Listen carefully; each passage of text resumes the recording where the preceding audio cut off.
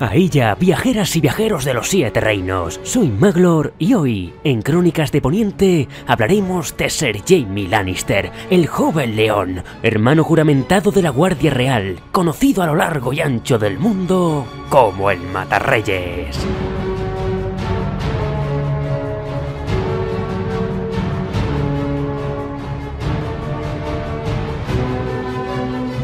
Querida buena gente, ya somos 100.000 suscriptores en Crónicas de Poniente. Gracias a todos por el tremendo apoyo al canal y por haberme llevado a esta cifra titánica. Para celebrarlo, vamos a traer la historia del personaje que más peticiones tiene en el canal, Jaime Lannister, sin duda uno de los que más han evolucionado en la saga Canción de Hielo y Fuego. En esta primera parte os traigo una versión actualizada de las crónicas que ya subí en su día, con mejor imagen, narración y con colaboraciones especiales, una historia que nos llevará desde el origen del personaje hasta la muerte del rey Aerys. En la segunda parte continuaremos la historia hasta el final del libro Choque de Reyes, y en la tercera llegaremos hasta su desaparición en el libro Danza de Dragones. Estas son las crónicas que nos esperan en los próximos días, así que tomad provisiones, cabalgad conmigo hasta Roca Casterly y comenzamos. Jaime Lannister nació en el año 266 después de la conquista, es decir, 32 años antes de los sucesos de Juego de Tronos. Sus padres fueron Tywin y Joanna Lannister, y sus hermanos Cersei, su melliza, y Tyrion, el pequeño de los tres. Se dice que Jaime nació después de Cersei, agarrado al pie de su hermana. Su padre, Lord Tywin, era la mano del rey, y un año después del nacimiento de Jaime, tras la muerte de Lord Tytos Lannister, también pasó a ser señor de Roca Casterly. Pese a que Cersei había sido la primera en nacer, era una mujer, y por lo tanto se consideró que Jaime era el heredero a todos los títulos y posesiones que correspondían a la noble casa de Lannister. Desde que los mellizos estaban en el vientre de su madre, Jaime y su hermana se sintieron muy unidos, y hasta en el físico eran prácticamente idénticos. Tanto es así, que siendo niños a veces intercambiaban sus ropas y ni siquiera su padre Tywin era capaz de distinguirlos. Juntos viajaron a los 6 años con su madre Joanna hasta la corte para el torneo por el 10º aniversario del reinado de Aerys. Juntos se adentraban en las entrañas de Roca Casterly para visitar la jaula de los leones, legado de los tiempos de su abuelo Tytos. Juntos se bañaban y enjabonaban, y juntos dormían en la misma cama abrazados. Siendo muy pequeños, Cersei y Jaime habían visto lo que hacían yeguas y sementales, perros y perras, y pronto jugaron a hacer lo mismo bajo las sábanas. En una ocasión, una de las doncellas de su madre los vio y se lo contó todo a Lady Joanna, que horrorizada por el suceso, despidió a la doncella, trasladó el dormitorio de Jaime a la otra punta del castillo, puso un guardia en la puerta de Cersei y los amenazó con que, si volvían a repetir aquellos juegos, se lo contaría a su señor padre. Un secreto que poco después se fue a la tumba con Lady Joanna, pues meses después de la visita a Desembarco del Rey, la señora de Roca Casterly murió dando a luz al pequeño Tyrion, cuando Jaime y Cersei solo contaban con 7 años. La muerte de Joanna Lannister destrozó a Tywin, que regresó a Roca Casterly. Además, Tyrion nació pequeño y con malformaciones, lo que supuso una vergüenza para la casa Lannister. Muchos consideraban al bebé un monstruo, la perdición de Tywin, mientras que Cersei deseaba que aquella criatura que había acabado con su madre muriera. Pero Jaime no lo veía así. Veía a su hermano pequeño y como tal lo amaba, defendiéndolo del maltrato y el desprecio al que lo sometía a su hermana. En el año 276, cuando Jaime tenía 10 años, su padre Tywin organizó en Lannisport un torneo en honor al nacimiento del príncipe Viserys. La intención de Lord Tywin era presentar a su majestad una propuesta de matrimonio entre Cersei y el príncipe Rhaegar, de 17 años, y ofrecer a Jaime como escudero del príncipe. El rey Aerys desechó la idea del matrimonio, recordándole a Tywin que a pesar de ser un valioso sirviente, nadie casa a sus hijos con hijas de sirvientes, y para humillar al señor de Roca Casterly, no solo no aceptó que Jaime fuera el escudero de Rhaegar, sino que este honor se lo dio a hijos de casas menores. Así, Un año después, Jaime viajó hasta Refugio Quebrado para servir como escudero a Lord Sumner Craighall. Allí coincidió con un chico, el matón del castillo, que intimidaba a todos los que eran más jóvenes que él. Un niño corpulento, lento, torpe e idiota, que intentó intimidar a Jaime, pero que no lo consiguió. Este chico era Merred Frey, noveno hijo de Lord Walter.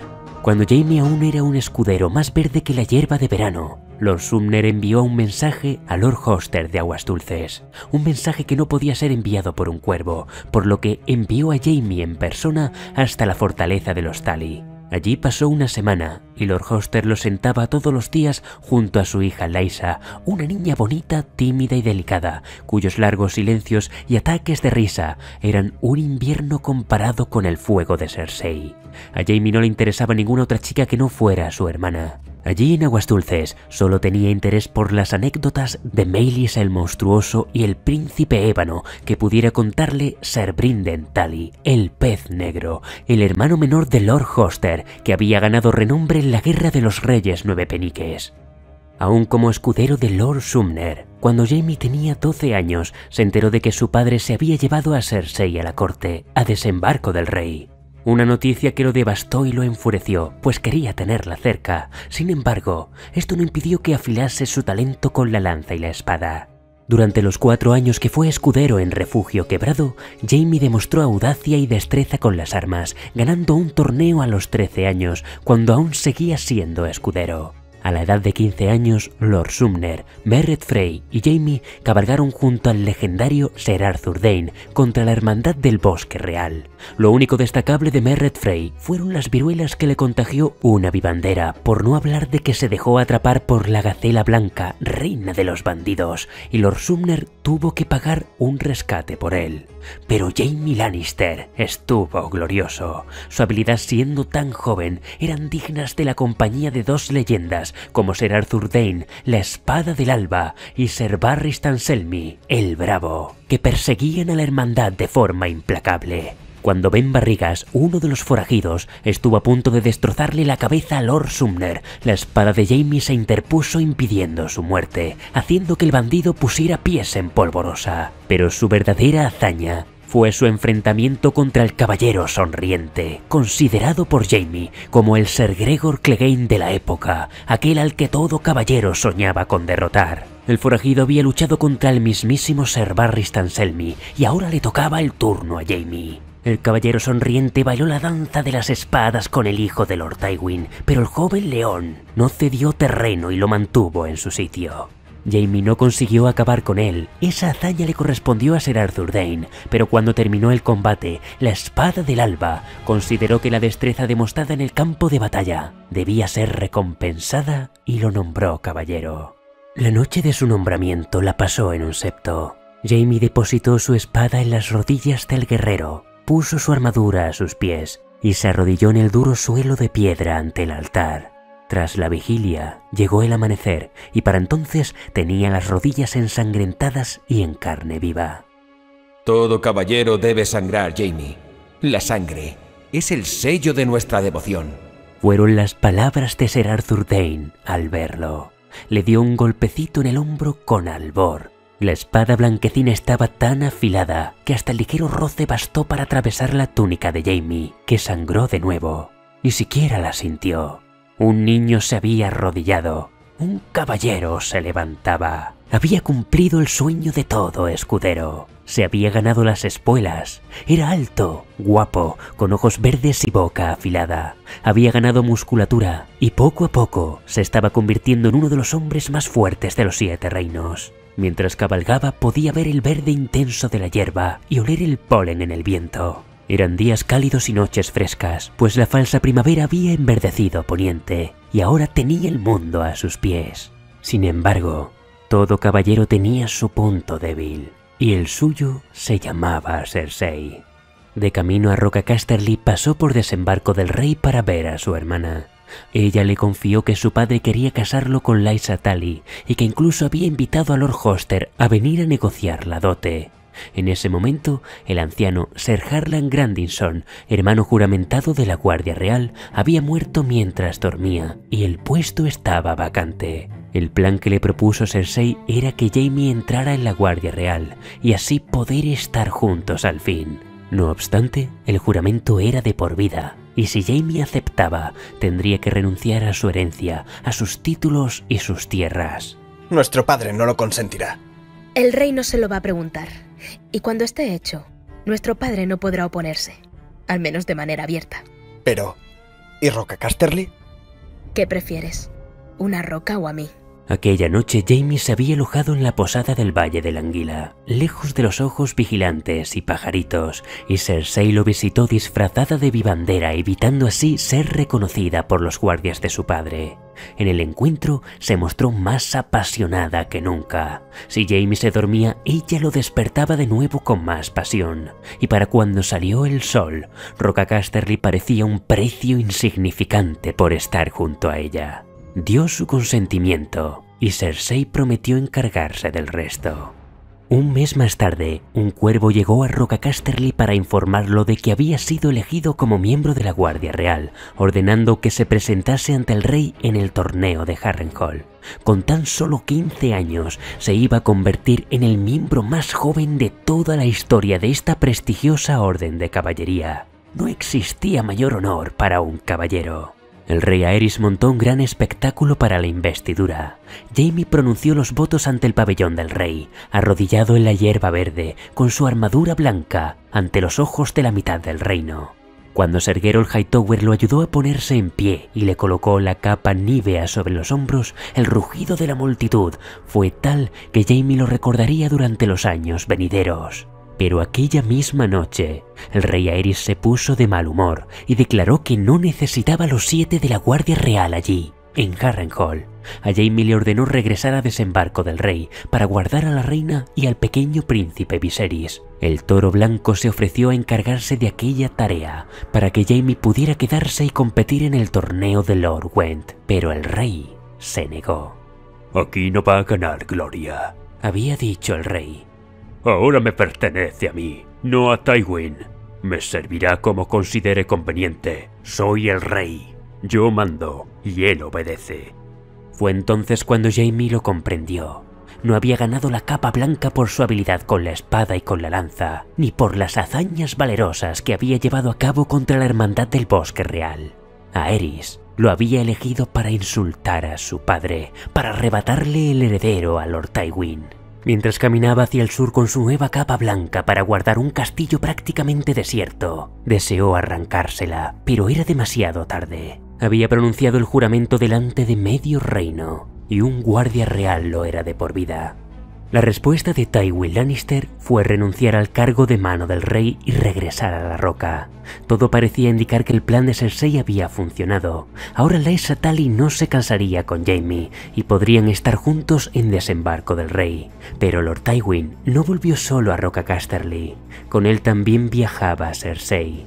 Pese a todo, Tywin Lannister no es de los que arden fácilmente con el fuego del dragón. Nunca reconocería a Tyrion como heredero de Roca Casterly, y desde entonces esperaría el momento oportuno para devolver a Jaime al lugar que le corresponde. Como miembro de la Guardia Real, su vida fue más miserable que nunca. Había aceptado el cargo para estar con su hermana, que ahora estaba en Roca Casterly, y se sentía solo en la capital. Pero no solo eso. Todo lo que había soñado que sería la gloria y el honorable código de caballería entraba en conflicto con la cruda realidad de un rey que perdía la cabeza un poco más con cada salida del sol. Aerys veía traiciones por todas partes y los piromantes se habían convertido en verdugos y justicia del rey. Un año después del torneo, tras la desaparición de Lyanna Stark y el príncipe Rhaegar, Jaime fue testigo en la sala del trono de cómo Aerys impartía su justicia con el señor de Invernalia, Lord Rickard Stark. Tuvo que soportar ver cómo Lord Rickard se fundía en su armadura sobre una hoguera, mientras su hijo Brandon moría ahorcado intentando salvarlo. Jaime se mantuvo allí, de pie, en su puesto, con su honorable capa blanca a su espalda, manteniendo sus pensamientos en Cersei. Ese día, el Lord Comandante, Ser Geralt Hightower, el famoso toro blanco del que hablaban todos los niños de los 7 reinos que soñaban con ser caballeros, le dijo que debía proteger al rey, no juzgarlo. Para poder soportar su nueva vida rodeado de torturas y desengaños, solo podía hacer una cosa: esconderse en su interior. Durante la rebelión de Robert Baratheon, Jaime tuvo que permanecer en Desembarco del Rey, más que como guardia real, como rehén, pues su padre no había respondido a la llamada del rey solicitando sus tropas.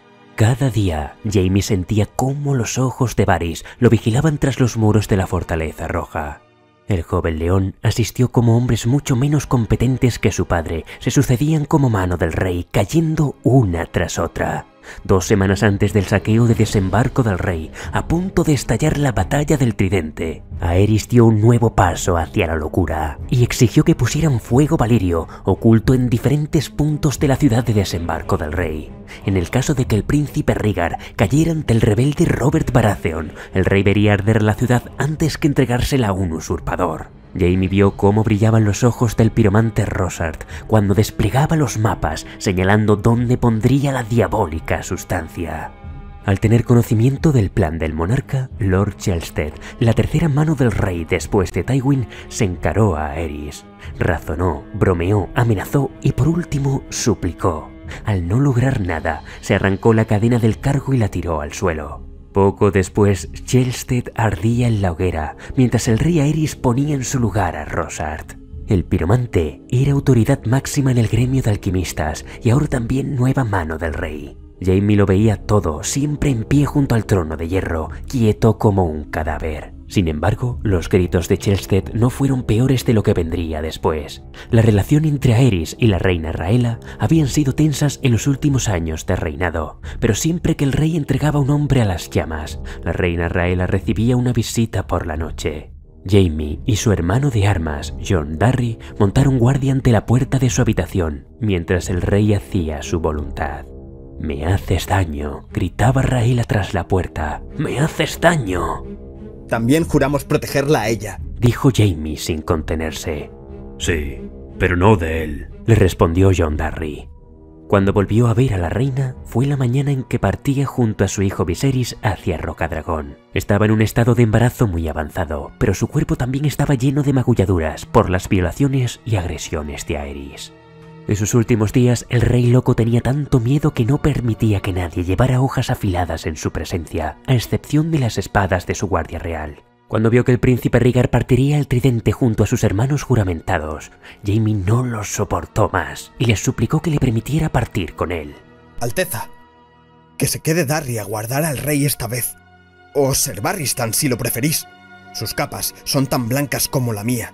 El príncipe Rhaegar negó con la cabeza. Mi señor padre teme al vuestro más que a mi primo Robert. Quiere teneros cerca para que Lord Tywin no le haga daño alguno. No le quitaré esa muleta en este momento tan terrible. La ira ahogaba a Jaime. No soy una muleta. Soy un caballero de la Guardia Real. En ese caso guardad al rey, le espetó Jon Darry. Cuando os ceñisteis esa capa prometisteis obedecer. Rhaegar había puesto una mano en el hombro de Jaime. Cuando acabe esta batalla, tengo intención de reunir al consejo. Habrá cambios. Hace tiempo que pensaba hacerlo, pero... En fin, no sirve de nada hablar de los caminos que no tomamos. Cuando regrese, hablaremos. Por desgracia para el reino, esos cambios no llegarían a producirse, pues la batalla del Tridente dio el triunfo a Robert Baratheon, y mientras éste se curaba de sus heridas, Eddard Stark, con la vanguardia del venado, se dirigió a la ciudad. Sabiendo ahora que la guerra estaba decidida, Lord Tywin Lannister viajó presto a Desembarco del Rey para adelantarse a Stark. Cuando Tywin llegó a las puertas de la capital con 12.000 espadas detrás, en la Fortaleza Roja Aerys estaba indeciso. Varys, consejero de los susurros, aconsejaba no abrir las puertas, mientras el gran maestre Pycelle le decía al rey que Tywin venía para ayudar y que debía dejarle pasar. Ante lo desesperado de la situación, Aerys finalmente abrió las puertas y los despiadados vasallos de Tywin comenzaron el brutal saqueo de la ciudad. Ahora Jaime era el único miembro de la Guardia Real que quedaba en la fortaleza, por lo que su deber era dirigir la última defensa, pero era plenamente consciente de que estaban perdidos. En el fulgor del ataque, Jaime solicitó a Aerys llegar a un acuerdo y acabar con aquella locura, pero el mensajero de Jaime volvió con la última orden regia. «Si no sois un traidor, traedme la cabeza de vuestro padre». Aerys no iba a rendirse, y el mensajero añadió que cuando el rey dio la orden, estaba en compañía de Rossard. Jaime supo entonces lo que el Rey Loco haría a continuación. La intención de Aerys era tener la pira funeraria más grande que jamás hubiera existido, prendiendo la ciudad de Desembarco del rey con fuego valirio. En su demencia, puede que hasta pensara que resurgiría de las cenizas convertido en dragón. Entonces Jaime Lannister tomó una decisión. Vestido con la capa dorada, en lugar de la armadura blanca de la Guardia Real, se dirigió a la sala del trono. Pero antes de llegar hasta el rey, encontró a Rossard, disfrazado de soldado de a pie, saliendo por una poterna. Rossard se resistió, pero Jaime acabó con él, evitando así que la ciudad ardiera. Luego accedió a la sala del trono. Y lo que allí sucedió, así se nos narra en los libros. Allí estaba Aerys Targaryen, que paseaba en solitario por el salón del trono, mientras se miraba las manos arañadas y sangrantes. Constantemente se cortaba con los filos y pinchos del trono de hierro. Jaime había entrado sigilosamente por la puerta del rey.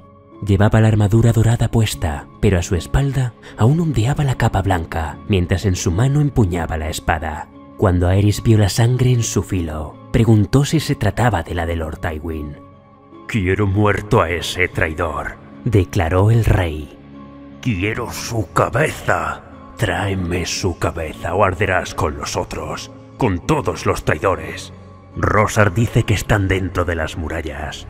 Va a darles una cálida bienvenida. ¿De quién es la sangre? ¿De quién?» «De Rossard», respondió Jaime. Aquellos ojos violetas se abrieron como platos, y la mandíbula real se descolgó del susto. Aerys perdió el control del vientre, se volvió y corrió hacia el trono de hierro. Bajo las cuencas vacías de las calaveras de las paredes, Jaime arrastró por las escaleras el cuerpo del último rey dragón, que chillaba como un cerdo y hedía a letrina. Todo lo que necesitó para acabar con él fue un tajo en la garganta.